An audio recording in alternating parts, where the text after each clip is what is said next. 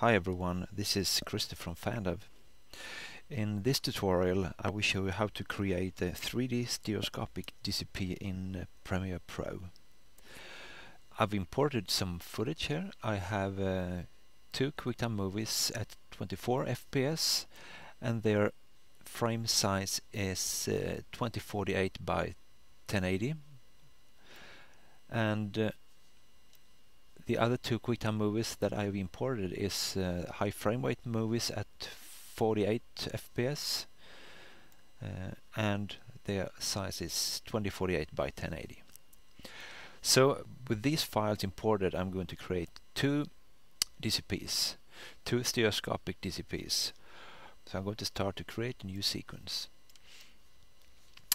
So I just pick one of the available presets. I'd pick an array, and we are going to change some of the settings. The time base is okay, it's 24, and the frame size, we need to change this one. We need to double the width because we are laying out the left and right channel side by side. So the size width was 2048, so I need to double that one to 4096. 4096 pixels wide. And the next thing is the tracks, the audio tracks. I need to make a 5.1 surround mix, so I need to delete all my audio channels and make a multi-channel with 6 mono tracks. I'm changing the names of the tracks.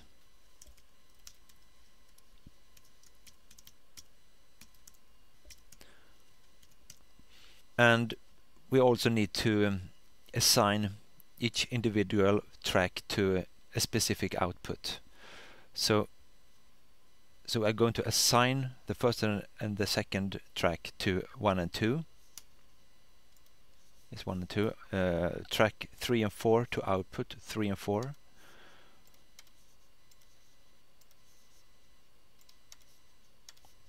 And track 5 and 6 to output 5 and 6. I also need to pan each track to its specific output. Everything is set up, so I'm going to save this preset to use later on. So I'm going to call this one DCI 2K full 3D 2048 by 1080. Yep, and it's reloading all presets.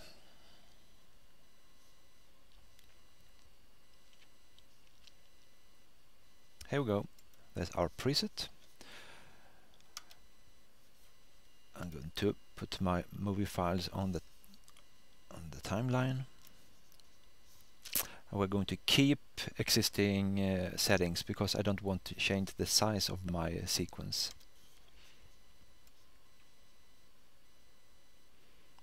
This was the left channel, so I will position it to the left side. So I go to the motion, position, and 0, and anchor point is 0. And then we're going to add the right channel and do the same thing. Select the track, go to motion, and like so. Right channel and left channel. This is fine. Then we're going to add our audio to the sequence. This is the left channel and the right channel, the center, the sub, left surround, and right surround. Just trim the output like that. Cool. I will just check that the audio is assigned to its specific output. So let's go to the track mixer, audio track mixer, and I'm going to solo my first track and just checking that it's playing. Yes, it's playing fine. And a second one is going to track 2. The third, it's fine. And the fourth, track 5, yeah, looks good. And track 6, yeah, perfect. Everything is fine. I got all the tracks in place. Now it's time to export a sequence. Export, media, and select CuteDCP. The compression is set to full. 125 megabit per second is the highest bitrate for stereoscopic 3D. The color conversion is checked. I need to set a title. I'm using the title helper for that, and logo 3D. The content type is a trailer. Projector aspect ratio is full. Language audio subtitle audio type is a 5.1 surround mix. Resolution facility package type is a original version. 3D specs 3D interrupt. Okay, I'm happy with that. Okay, make a copy of the content title. I will use that as my output name.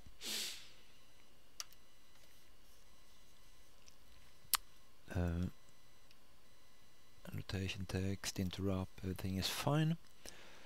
On the audio side, I need to set it to a 5.1 surround mix, and the channel order is in this order that we laid out the file in our sequence: left, right, center, LFE, left surround, right surround. Yeah, everything is set up correctly, and we're just pressing export.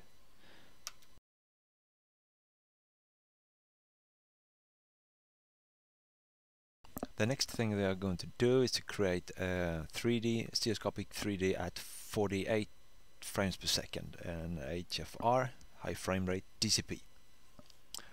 Alright, we are going to start to create a new sequence, and we are going to use our preset that we previously made. The settings, the time base is 24, this has to be 48, and we can't set it to 48. So I will show you a neat little trick, and the only way I've found how to adjust the frame rate in a sequence. And all the tracks are fine. And I'm going to call this one Cube 3D 48 FPS. Okay, as we saw, the sequence setting is 24, time base is 24. We need that to be 48. So we need to jump over to After Effects to create a couple of frames just to set the settings of our Premiere Pro sequence. So I'm going to create a composition at 4096 1080, and the frame rate is 48. The duration could be whatever. I just set 10 frames is fine for us. We can just leave it black. We don't need any pictures at all. Just leave it as is. And add it to render queue. And I'm going to select QuickTime and ProRes 444.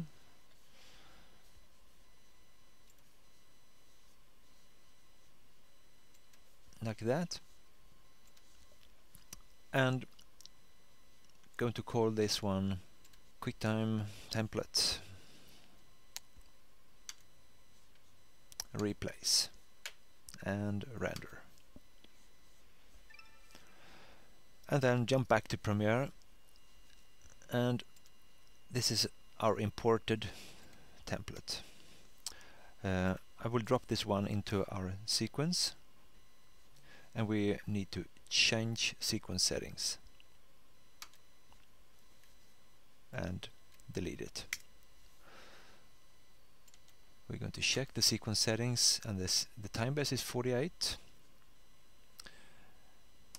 and then we're going to insert our left channel into the sequence, and we are going to keep this time the settings.